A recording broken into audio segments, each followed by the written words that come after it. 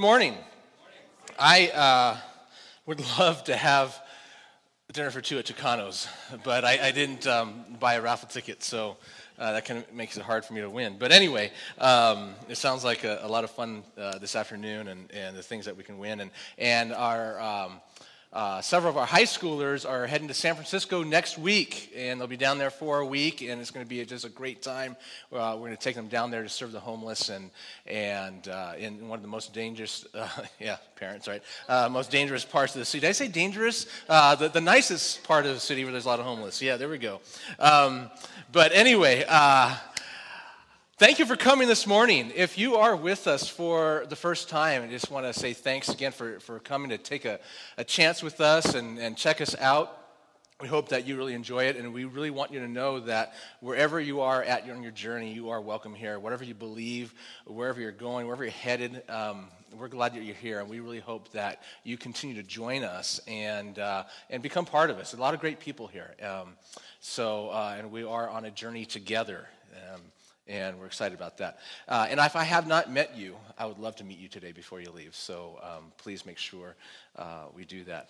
Well, this morning we continue with part 5 in our series called I Gotta Know. I Gotta Know. And next week we'll finish off the series with part 6. But the focus of the series is getting to know God. I gotta know. I gotta know who He is and what He is like. And if you're a Christ follower, as you've been listening over the last few weeks, if you're a Christ follower, if you're one who believes in God, I would think that getting to know the one that you believe in, the one that you've chosen to follow, is pretty important, right? Would you say that it is? Okay? Who is He? What is He like? And if I've chosen to follow Him, well, it's probably a good idea for me to get to know Him and find out where He's leading me. Wouldn't you agree? Christ follower means you're following, you're going somewhere. And so it makes sense to figure out who this guy is, who God is, who Jesus is, and where he's leading me. If you're a spiritually curious person here and you're not sure if God exists, or maybe you do believe that He exists, but you don't really know Him, you know who He is, what is He like, and so forth, how He may interact with you, that's the gist of this series. And I hope that what we talk about today and over the last few weeks and next week will make sense. It will help you to get to know God better. And last week, we took a look at God as the great shepherd in terms of one of the ways that He wants to relate to us and us to Him. And if you missed it last week, you can go online to our website and you can watch the video, or you can download the podcast, whatever it is, and listen, because the stuff that we talked about last week is so important in how we interact with Him and what that means to us on a daily basis. And so I just really encourage you to go online and listen to that. Well, the title of the talk this morning is Holy. Now, depending on who you are and what your experience is, the word holy can bring about all kinds of different thoughts, all kinds of different ideas, or even emotions into your mind, depending on your experience and who you are and so forth. And with the way our culture uses words today, context means everything, all right? It really does. How many of us have used the word holy as slang? Any one of us? A few of us are being honest. Come on, don't be lying in church, all right? Holy moly, holy smokes, holy cow, Batman, right? Holy mackerel, holy Toledo. I don't know why Toledo is holy. Why not say holy Boise or something, right? I don't know. Holy Moses, holy Mary, Mother of God, right? We've all heard those things. Robin on Batman once said, holy haberdashery, Batman. I don't know what in the world that means, but he said that. And then, of course, we get to more colorful examples of holy, variations of poop, right? All right, so anyway. But obviously, none of those things that we just mentioned are really holy. You could maybe argue Moses or Mary, the Mother of God, or something, but it's just another way of saying, wow, okay? That's those slang things. In fact, here are a couple of pictures that would cause anyone to say, holy guacamole, all right? So look at that. How'd you like that for your commute in the morning? Holy moly. Or that being on one of your commutes, okay? Holy guacamole. All right, next one. Good thing you're not a mountain goat. Holy cow, or goat, or whatever, okay? And there's the holy cow. All right. So anyway, so we have slang versions of holy. And then we also have the religious versions of holy, right? There's a holy cross or a holy crucifix, the holy Bible, holy water, holy communion, holy matrimony, holy trinity, holy relics, holy ghost, and of course, the Holy Grail, right? And if you've seen anything, anyway, Holy Grail. So, but then of course we have the word holy in probably every other hymn or Christian song that there is. It mentions the word holy in the worship, just like we sang today with that last song, Great I Am. And so we sing the word holy in reference to God because it sounds nice or fitting of God, even though we may not really know what it means. Or, hallelujah, holy, holy. It sounds better when I play the bass, but anyway, and you get the idea. And when we're singing that, and we're like, yeah, that sounds really good. I think I know what it means, but it sounds right, and whatever pictures we have in our mind. And then speaking of church and religion and so forth, the word holy often turns people off. It really can. Because when they hear the word holy, it's either irrelevant to their lives, or they think of something or somewhere, maybe that's somber or boring or full of candles and stained glass and robes and other things you're not supposed to touch, right? And you're thinking, yeah, that's what holiness is, I guess, and just can't really touch that, can't really, it's kind of there and it's nice, right? In fact, holy is often a reason people avoid church. They feel disconnected from it. They feel unholy and unworthy, or they don't want to be beat with a Bible by a bunch of holy rollers, right? With a holier than thou attitude. I mean, who wants that? I know I don't. Okay, that's one of my least favorite things about a lot of churches and so forth. But it's my hope today to help us understand the word holy as it applies to God, and then how it may apply to each of our lives. And if you're a Christ follower, this will mean a lot to you. If you're a spiritually curious person, I hope this will clarify some things in your mind about God and about what it means to Him or for Him to be holy. And so in your handouts, you have a green sheet in there that you can pull out if you want to take notes and follow along. You can do that. You can try to figure out ahead of time what the next word is going to be. Some people like to, they get bored and they do that. So anyway, feel free, whatever you want to do. Let's look at the holiness of God, okay? And today we're going to go a little bit deeper than we normally do on a Sunday morning, and I hope you're okay with that. Some of you will love me for it. Others of you will hate me for it, and you can tell me later, but just not today. Anyway, but as we begin looking at the holiness of God and what that means, I just want to say that, I really shouldn't even be speaking on this topic because I am so far from holy. There's such conviction in when I was preparing the talk for this morning, and God's holiness, is so incredibly beyond where I'm at today, beyond anything either of us have ever seen or experienced. But even so, it's something that we all do need to understand a little bit more. And so we're going to look at three components of what it means that God is holy, and so that we can grasp a clearer understanding of the term and how it describes who God is. And then we'll look at what does that mean for us today. So the first point there is holy describes God's absolute uniqueness. Okay? That's what it describes. God's holiness is that which divides Him from everyone and everything else. It's the quality of the awesome mystery in God's being, His essential nature and character that make Him different, that make Him distinct, that make Him unique from any other thing or person in the universe. The dictionary offers the definitions like this, like to divide or to set apart from all else. And so holy is the opposite of profane, it's the opposite of common, it's the opposite of ordinary. And to be holy is to be distinct. It's to be different. It's to be unique. And this uniqueness is equated with high, infinite value. All right? And so this is part of that definition of holy. You hear something that Moses said in the book of Exodus. He said this, "Are there any gods like you, Lord? There are no gods like you. You are wonderfully holy, amazingly powerful, a worker of miracles. He's saying, you know what? There is nothing. There is no one who is like God. He is absolutely unique. And that is so clear in Scripture.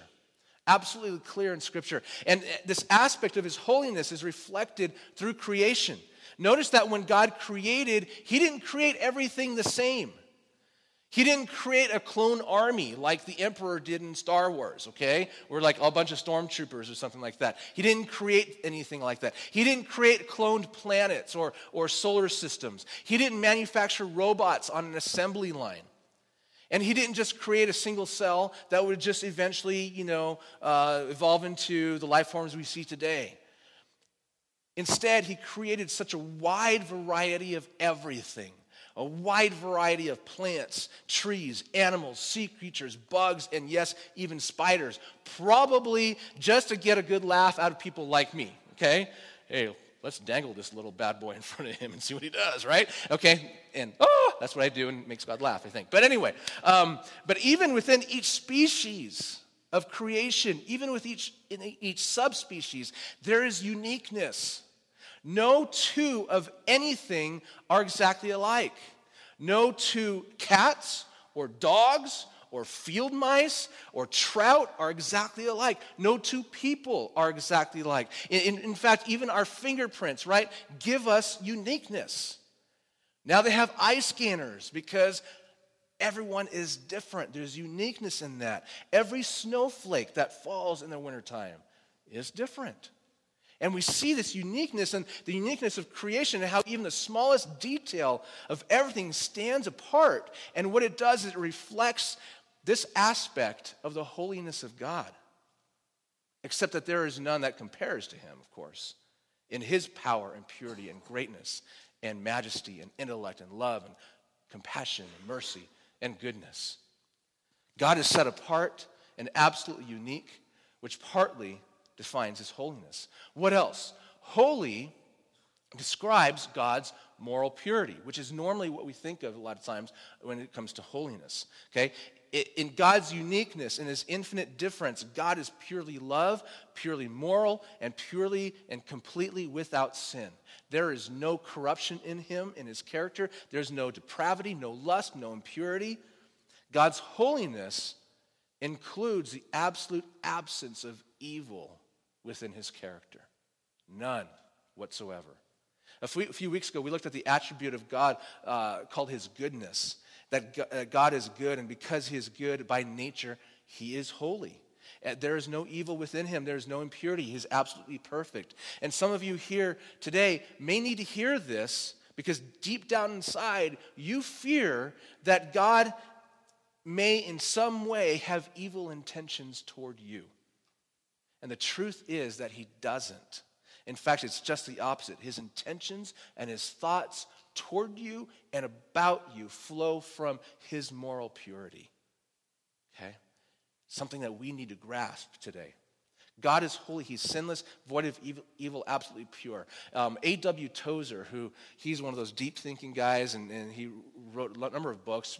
He's no longer around, but one of the books he wrote is called Knowledge of the Holy, and it's one of those books where you just got to really digest slowly because it's like power-packed with, like, I really got to reflect on this kind of thing. But I'm going to read a portion of what we talked about in terms of his holiness. He said this, it'll be on the screen, and you can follow along. Just in case my voice gets a little boring, you can imagine he's talking. So anyway, God is holy, and he has made holiness the moral condition necessary to the health of his universe. Sin's temporary existence in the world only accents this. Whatever is holy is healthy. Evil is a moral sickness that must ultimately end death.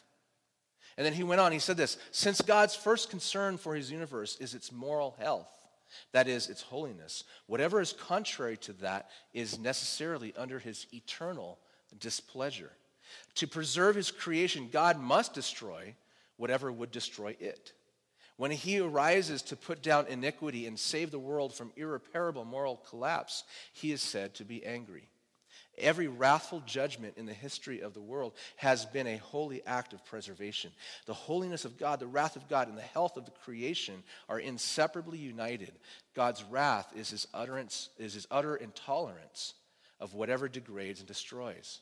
He hates iniquity as a mother hates the polio that takes the life of her child. Okay? Kind of deep there. Kind of powerful. You see how it's all, I love how he connects God's moral purity, not only with his actions, but also with the health and wholeness of all creation. In fact, holy is derived from the word whole. Not like whole, like there's a hole in my pants, but whole, like a whole donut, okay? I guess. Anyway, so the next point is holy describes God's completeness, all right? His completeness. God's holiness refers also his wholeness, his completeness. One other way that God is set apart from us in creation, another aspect of his uniqueness is that God lacks nothing. Okay? And this is something that we, by and large, can't relate to very well. And if we can, it's only on a temporary basis. God doesn't need to eat or drink or even sleep. He doesn't need a nap like my kids do. He doesn't need vitamins to keep him healthy like we do. And he doesn't need medication either. God's not on meds, okay, in case you were wondering. But he doesn't need money to spend or a car to drive or a house to live in. He doesn't need a spouse to complete him, okay? He doesn't need a drink, a puff, or a chew.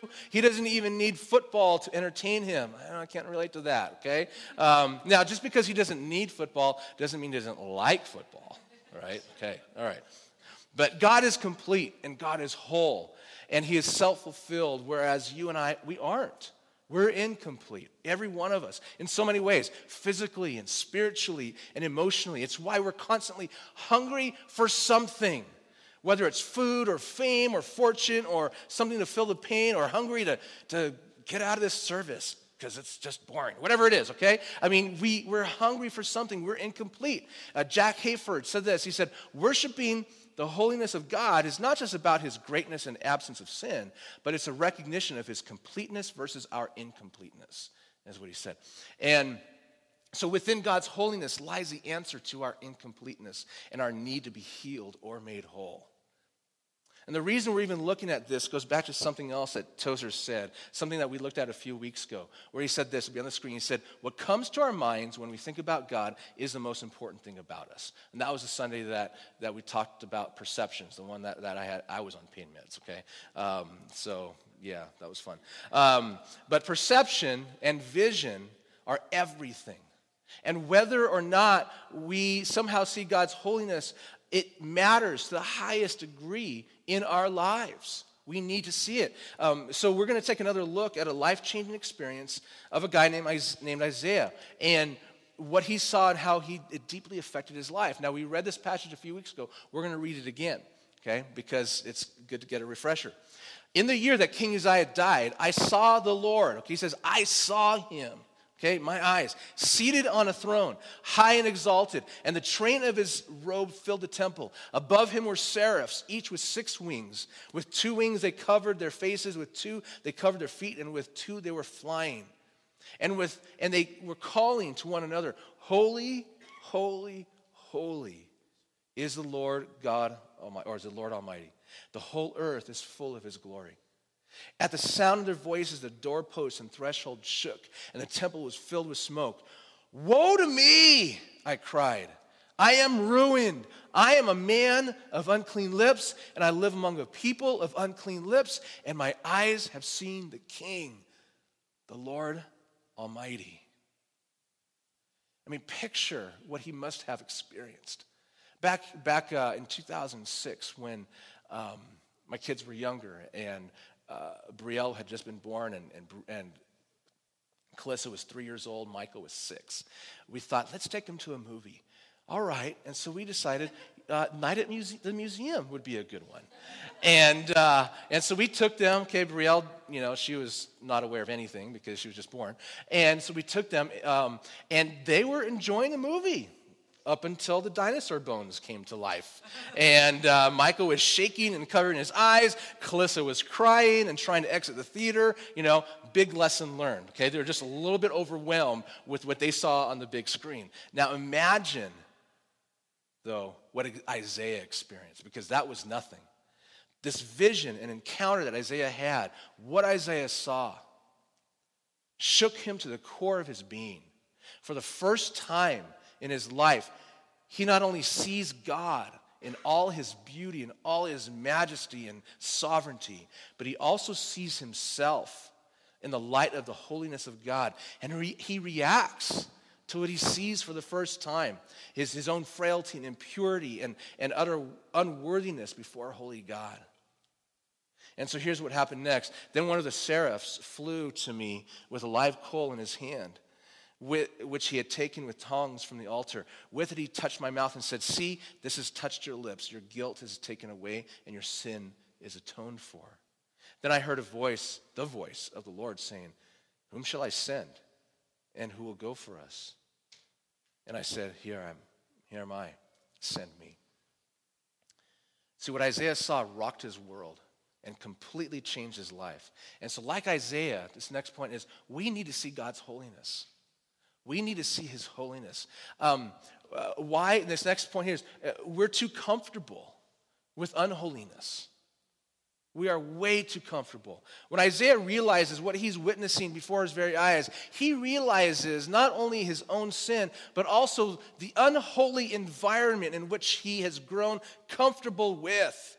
I'm a man of unclean lips, and I live among a people of unclean lips. And my eyes have seen the King. And like Isaiah, our lives are surrounded with unholiness. Would you agree? I mean, totally and completely. It doesn't matter who you are or what you believe. We live in a culture that is so incredibly unholy. And most, if not all of us, have grown comfortable with at least part of it, if not all of it. We've become desensitized. And when I say we, I mean me too, all right? I'm not just saying, oh, you, okay? We have.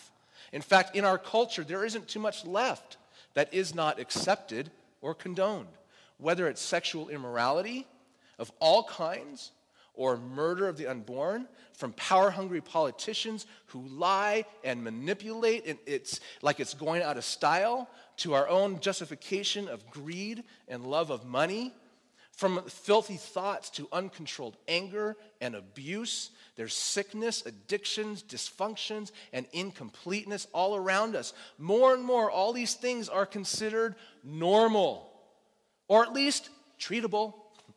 Here, just get a prescription, right? I mean, it's what it is. And as long as, things don't get too far out of hand and threaten our comfortable lives, we live with the unholiness around us. And we allow it to become part of who we are. We allow the world to conform us into its common, ordinary, and profane image. Just like Abraham's cousin Lot, who chose to live in Sodom. He became comfortable with his surroundings, so much so that he couldn't see the sin in his own life. So much so that when angels came to visit him, and the people of the town wanted to come and have sex with the angels, he threw his daughters out there instead. Okay? Talk about a creep. Talk about letting the unholiness around him affect his morality and who he is. Okay? But our comfort, and this is why we need to encounter God's holiness, so we can see things as they really are. Our comfort with the unholiness around us is why so many churched people actually avoid seeking God and knowing him. Spending time with God threatens our comfort level. I'm not singling anyone out. It's true in my own life. But we find, churched people even twisting Scripture to justify their own actions and thoughts and unholiness. And Jude speaks to this. He said this. It's on the screen. He said, "For certain men have secretly slipped in among you." In other words, you really can't tell they're there because you're comfortable with it. "They are godless men who change the grace of our God into a license for immorality." And so he talks about a twisting of teaching, a twisting of doctrine, a twisting of truth. Yes, there's grace, but then they twist it into, well, yeah, you can go ahead and just do anything you want. And so we Christians, we have our pet sins that we like to hold on to. Maybe it's that unforgiveness or lust or faithless attitudes or power trips or greed or malice or unkind thoughts. Pet sins that we don't think are that big of a deal. But this isn't just about sin either. It's also about incompleteness, unhealthy patterns, and thoughts and dysfunctions, things that can be painful to acknowledge. We don't want to see that we're codependent. We don't want to see that we're irresponsible. We don't want to see that we have unhealed wounds or addictive behaviors. We don't want to see that we have control issues or bad attitudes or critical attitudes or that we're prideful or arrogant or full of ourselves. I remember reading this one story about this missionary traveling through South America, the jungles of South America. And he had been traveling for some time and ran out of food. And so he kept traveling, and after 3 days without food, he collapsed there in the middle of the jungle and fell asleep. And while he was sleeping, he began to dream of butterflies fluttering around him, okay? And he dreamt, suddenly in his dream, a butterfly flew into his mouth, and he could feel its wings tickling the roof of his mouth. And it was so real that he began to wake up. And as he woke, he could still feel the wings flapping in his mouth. And so he reached into his mouth and began to pull out a 6-foot-long tapeworm that had unknowingly been residing in his stomach. All right?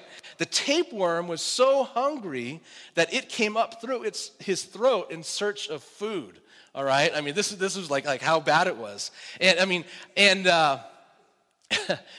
But the question is, how many tapeworms have we become comfortable with in our own lives that reside within us? Parasites of the environment that have become part of us.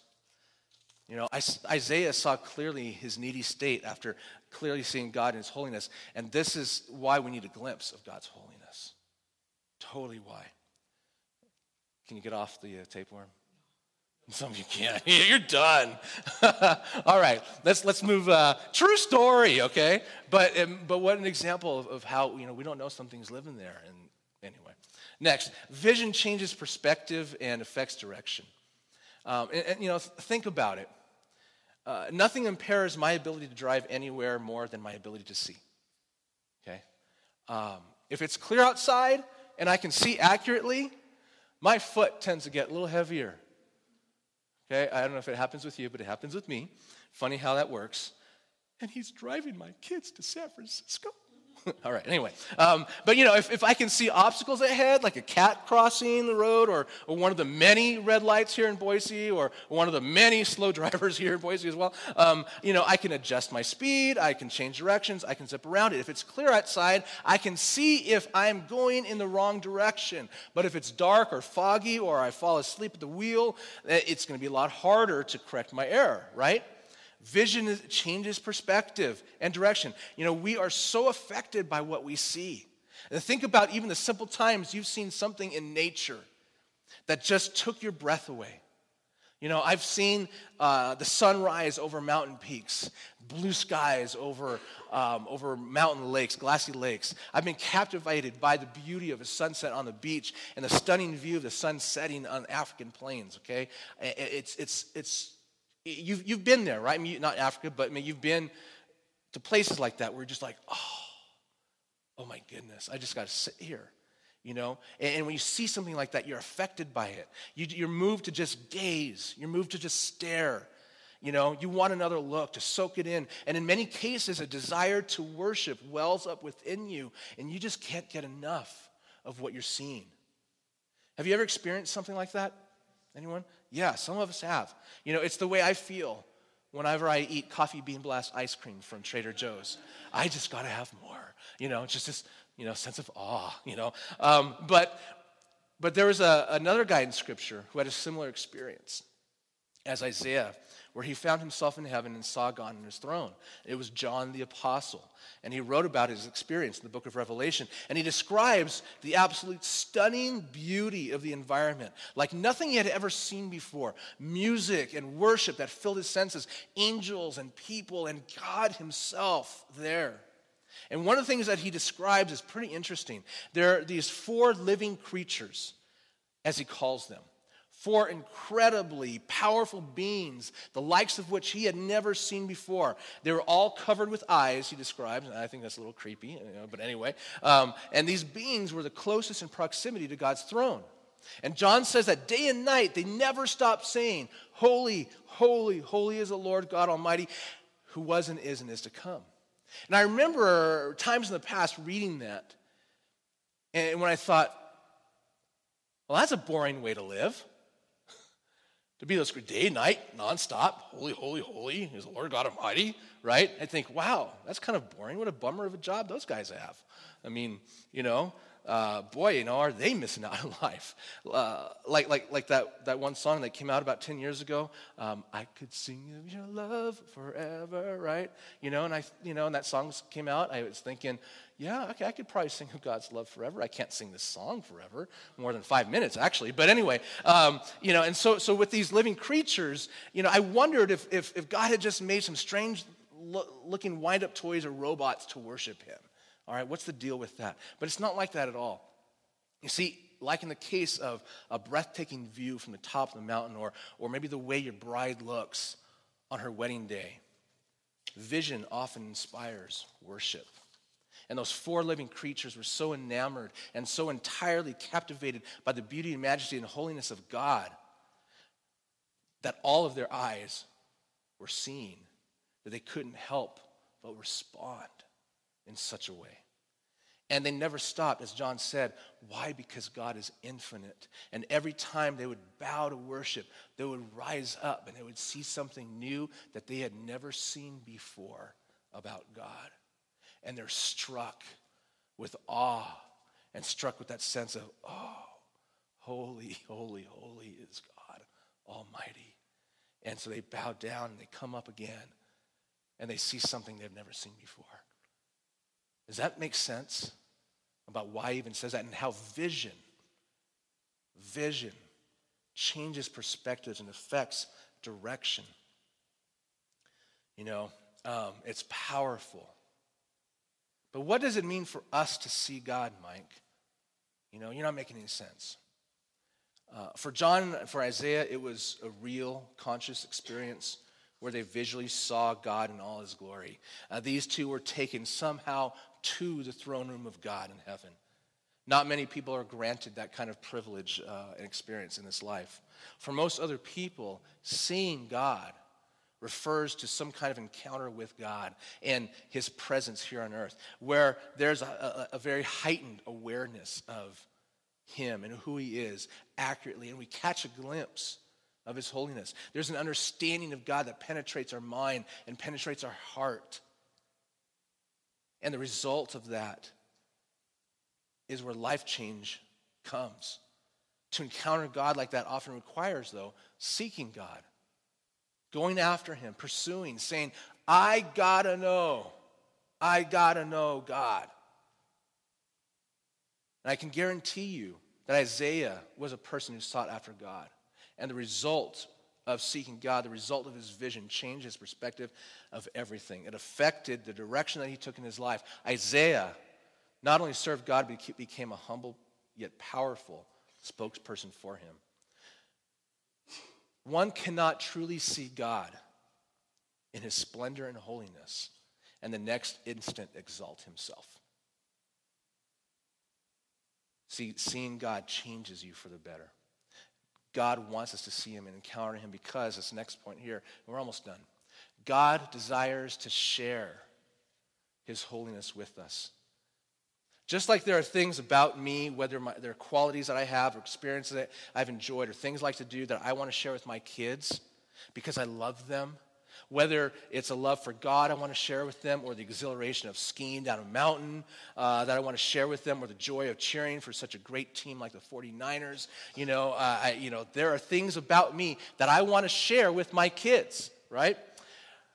Sometimes sharing involves doing things together, and other times it involves training and discipline. Something that the writer of Hebrews said, he said, God disciplines us for our good, that we may share in his holiness. See, there are qualities of his holiness, his uniqueness, and his moral purity and completeness that God, because he is good, wants to share with us, that he wants us to experience. He goes, I've got it so good, you guys. Let me share this with you, if you're willing. Okay? That which sets God apart from all else, he wants us to experience. That's why Peter said on the screen, he said, but just as he who called you is holy, so be holy in all you do. For it is written, be holy because I am holy. This is something that God speaks to us. So what does that mean? What does it mean to be holy? Okay? Just like the three things that describe God's holiness, same thing with us. God wants us to stand out. And this goes back to uniqueness, the uniqueness of God that God created in each one of us. I finally saw that movie, Divergent. Have you guys seen that movie? Phenomenal movie. You guys got to see it. It's in the $1 theater, $3 theater, whatever you want to call it. Okay, it's there. You guys got to see it. It was just great. Incredible movie. I absolutely loved it. And in this movie, society had divided people into 5 different categories. I went like this, but it's like this, okay? 5 different categories, mostly because, mostly based on a kind of like a personality test. And so if you were smart, you're a erudite. If you were adventurous, you joined the Dauntless. If you were humble and served people, you were part of the abnegation group and so forth. There are 2 other groups, I can't remember their names. But there were certain people who didn't fit into those categories, and they were called divergent, unique. And they were considered a threat to those who were in power because they thought outside the box and they didn't fit all of society.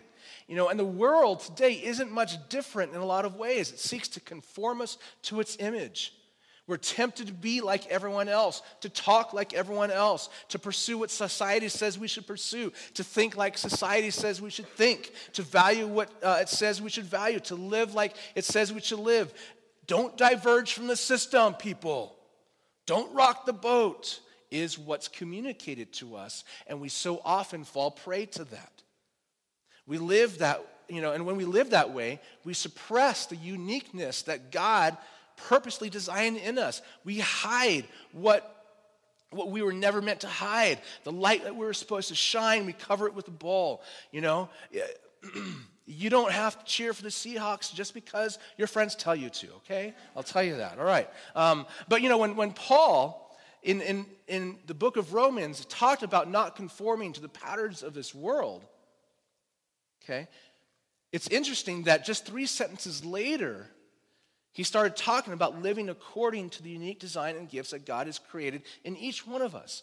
If you've got a gift of teaching, then teach.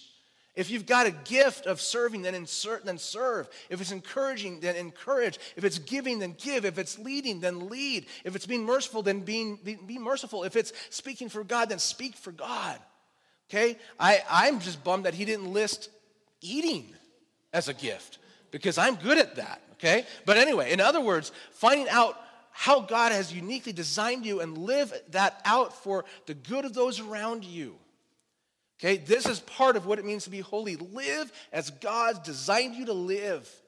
Live as he's created you to live.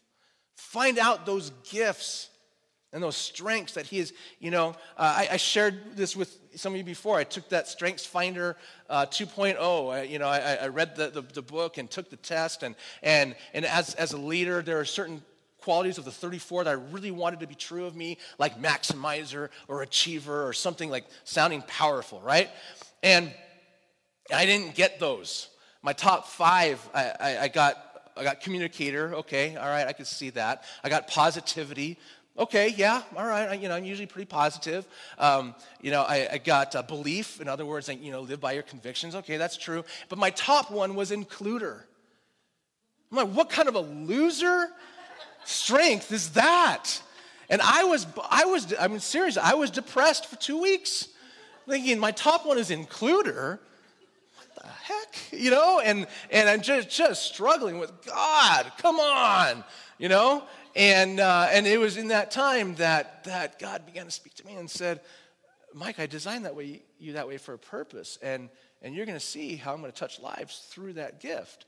And so, chill out and stop being a wimp, And so I did embrace it, and all right, I want to go stronger in it. But does that make sense? He wants us to stand out by how he designed us. That's part of sharing in his holiness. The second one is God wants us to be morally pure. We are seriously almost done. I know you've heard that before. And this is another part of what it means for us to be holy is to share in God's holiness and his moral purity. Now, I know that we've all made mistakes, and we still do, and we're tempted every day. But the bottom line is that sin never ends well. It just doesn't. And we all know this. Moral purity, however, is good. It's good for us. It's good for others. And, to be like God, it's tough. But life is so much better. So much better. You don't have to deal with the guilt or the shame or the hiding or the manipulating or the negative consequences of living immorally. But living morally, it doesn't mean that you conform yourself to some set of legalistic standards that religious people tell you. Yeah, I remember a time when a lot of churches considered things like bowling, big owls, a sin, right? They going to movies was a sin. Playing cards was a sin. Even looking at a glass of wine, I didn't drink it. Okay, I mean, there were times when it was all considered a sin. I told you before, a while back when I went to Bible college, okay? I mean, dancing was almost on the same level as killing your mom, right? There was that saying that went around. Why doesn't Bethany, our Bible college, allow us to have premarital sex? Because it might lead to dancing, okay? And that was what it was. That legalism that was just like forced down your throat, okay? This is not what I'm talking about. Moral purity is going to Scripture and to find out what pleases God. What God considers to be moral and pure, and then to seek to live that way. It's not easy, but it's good, and God desires that for us because he is good. You following that? Okay? It's not about legalism, but it is about relationship, and it is about acknowledging and saying, God, I want that piece of you because I understand that it's better for me. I understand it's better for everyone else, and I understand that pleases you, and I want to please you, God. And okay, second last, God wants us whole like he is. He sees our incompleteness. He sees our hurts and pains. He sees the wounds. He desires us to be healed, whether that's a direct healing from him or that we pursue healing in our lives. He wants us healthy in every sense of the word, okay, physically, spiritually, mentally, emotionally. There are so many emotionally unhealthy people in this world, and we all know them, okay, because we are them. Angry people, depressed people, insecure people, reactionary people, controlling people, critical people, obsessive people, addicted people, you name it. And God says, don't stay that way. Seek me, seek my wholeness for your life. Share in who I am, share in my holiness. And this last point is, see, the whole thing, it's about transformation for us. It's not about doing, but about becoming. It's transforming. It's allowing God to transform us from the inside out, to transform us, with the living coals that for example, that Isaiah saw they took from the altar, okay? And there's a difference between doing and being. A dog can be trained to do certain human-type things, like shake hands and roll over and sit up and beg and even use the toilet, all right? Crazy stuff, okay? But there are certain human things that a dog will never be able to do because it is not, or it be not, a human, okay? It will never be able to speak English or brush his own teeth or play guitar or use a computer. None of that. And because it is a dog or because it be a dog, okay, and not human, there are things that it will always do. It will always wag its tail and bark and pee on trees and lick someone else's vomit, okay? I've seen that happen, all right? They're attracted, but they do this because it is a dog or it be a dog. And that's why God's instructions aren't do holy things. It's be holy. Be transformed. Become like me. Be unique. Be moral. Be whole. Because God is good, and it starts with seeing his holiness. Let's stand, and we're going to pray. When Paul said in Romans to not be conformed to the image or the patterns of this world, but to be transformed by the renewing of your mind, this is all part of it. So God, thank you that you are so incredibly gracious. And we acknowledge today that you are holy.